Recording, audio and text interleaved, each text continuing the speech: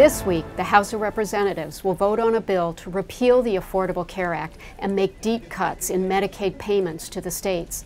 The bill would cause millions of people to lose their health care coverage and shift billions of dollars of costs onto the states. This week, the Senate will hold hearings to consider Neil Gorsuch, President Trump's nominee to fill the vacancy on the U.S. Supreme Court. AFSCME will be watching to see how he responds to questions regarding his record, especially those rulings where he favored employers over workers. President Trump released his outline for next year's federal fiscal budget. It makes deep cuts in programs and services carried out by state and local workers, including in transportation, employment service, and education.